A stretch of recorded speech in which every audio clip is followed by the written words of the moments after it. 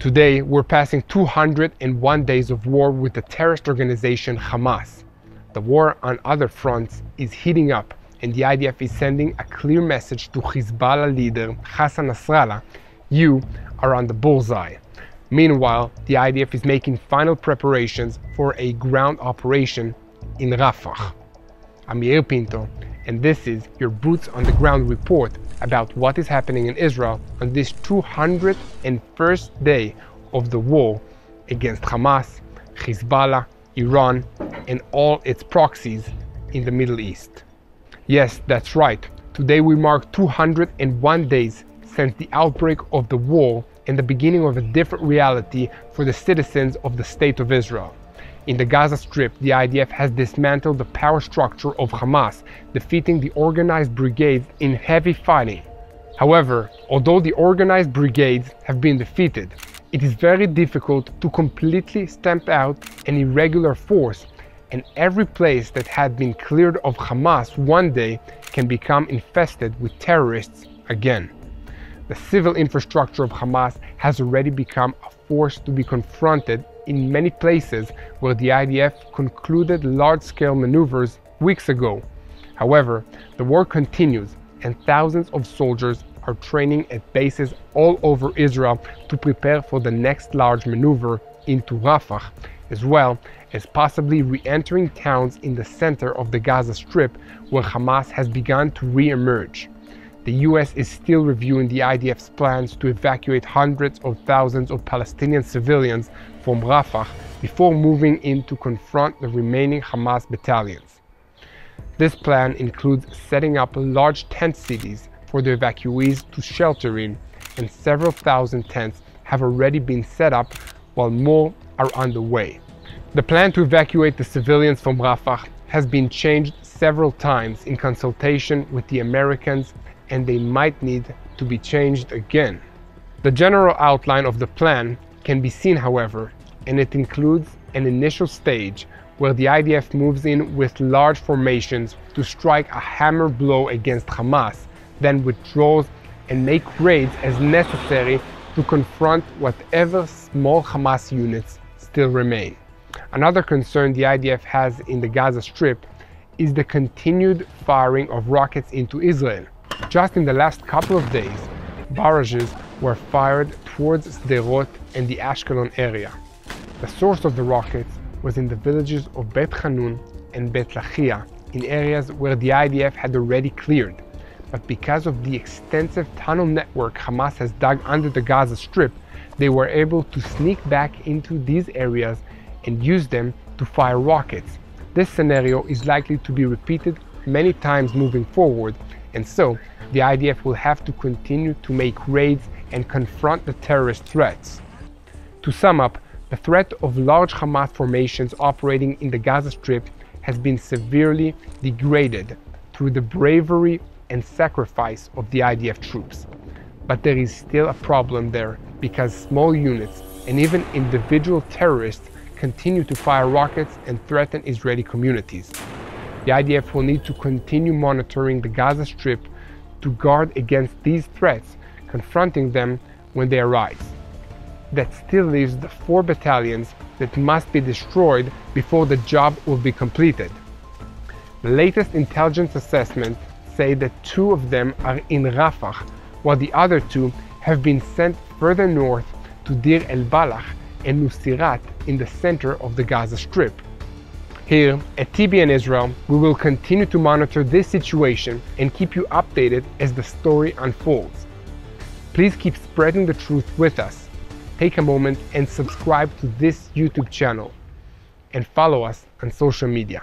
Switching our focus now to the northern arena, the battle against Hezbollah is beginning to resemble a siege, and Hezbollah fires a steady stream of rockets, precision missiles, and suicide drones into the Galilee region every day. This is making it impossible for tens of thousands of Israeli residents of towns, kibbutzim, and cities in Galilee to return to their homes, schools, and jobs, leaving an entire region of Israel paralyzed. This is even without a major eruption of hostilities. The IDF for its part, regularly attacks significant Hezbollah targets along the border and even further north, destroying Hezbollah weapon stockpiles and training centers, as well as eliminating senior terrorist leaders. In many communities around the Gaza border region, life has more or less returned to a normal routine such as what existed before the war broke out. But the reality is still complex, and the authorities face many difficulties. Last, but certainly not least, we can never forget the fact that on October 7, 253 men and women were kidnapped from the civilian communities and military bases near the border with Gaza. There are still 133 Israeli hostages being held in the Gaza Strip. We don't know how many of them are still alive and what conditions they are being held in, and there is a widespread concern for their fate. Among the remaining hostages are women, the elderly, and toddlers, with the youngest being Kfir Bibas, who was kidnapped when he was only 9 months old.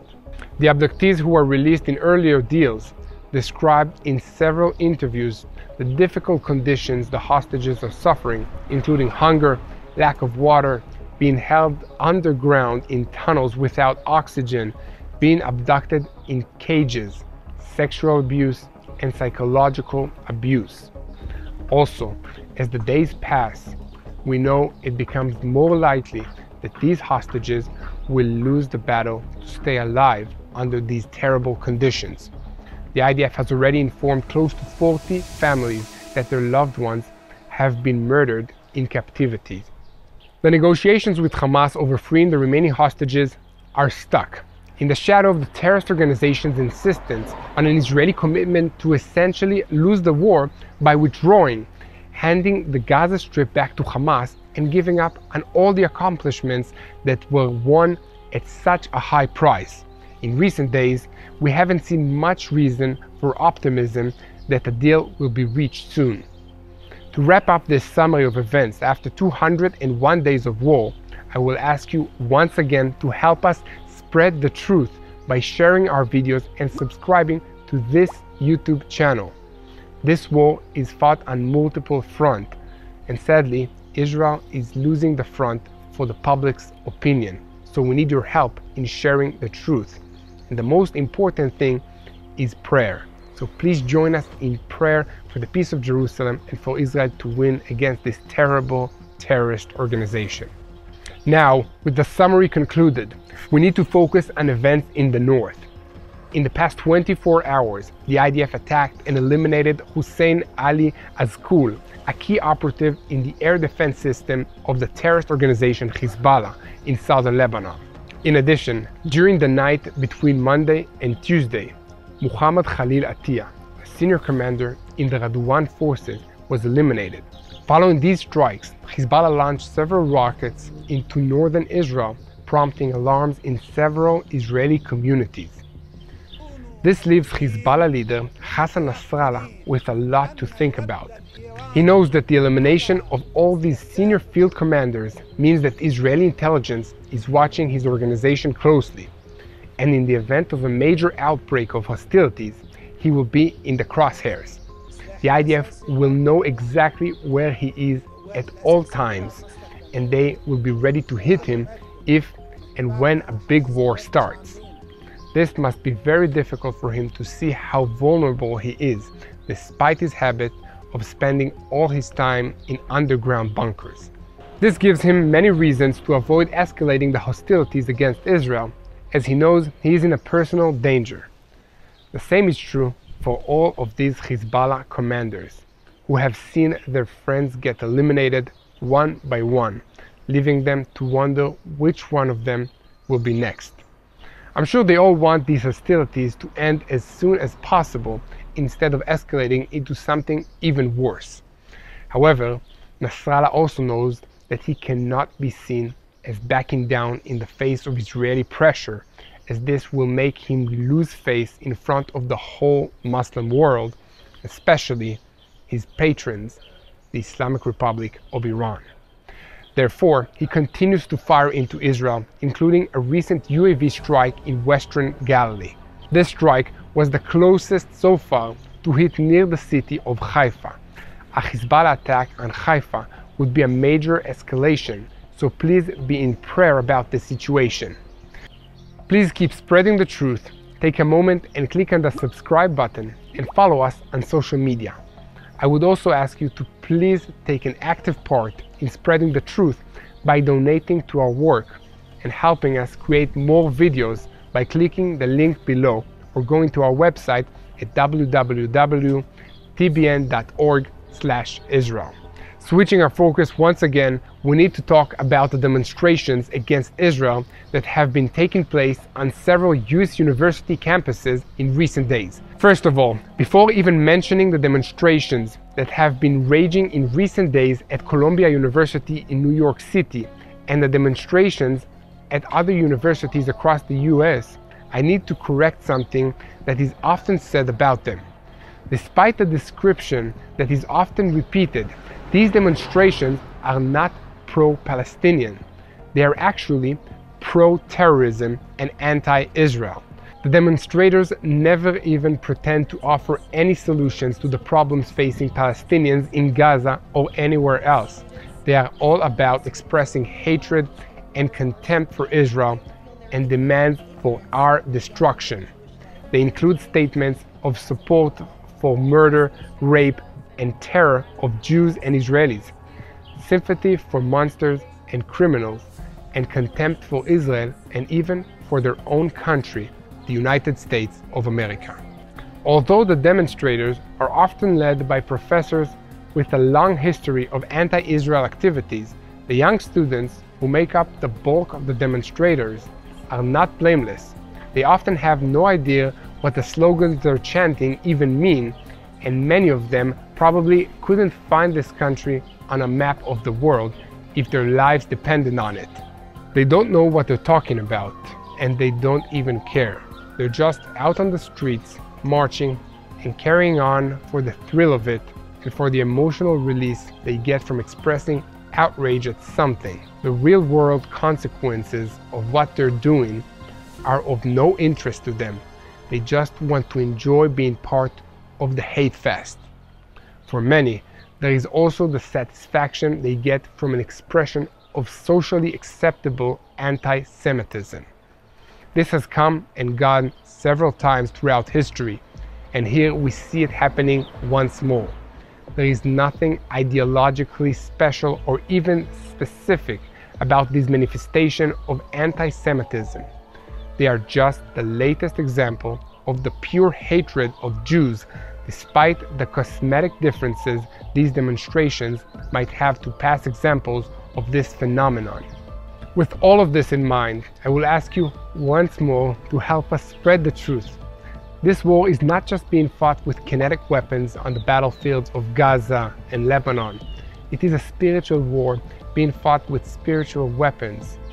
And one tool that we as believers can use is prayer.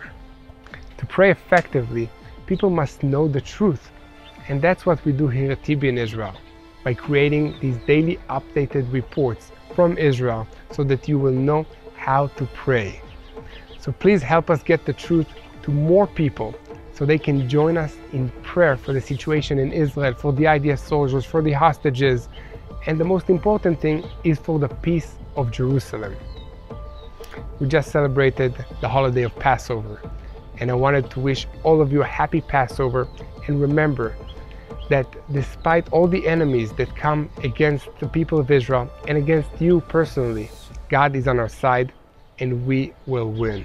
Hello, this is Mati here in Jerusalem with TBN Israel. This is Yair Pinto from TBN Israel here in Jerusalem. TBN Israel is keeping viewers informed with Israel-focused news, culture, and what God is doing in this land. Support TBN Israel today online at tbn.org/Israel. Thank you.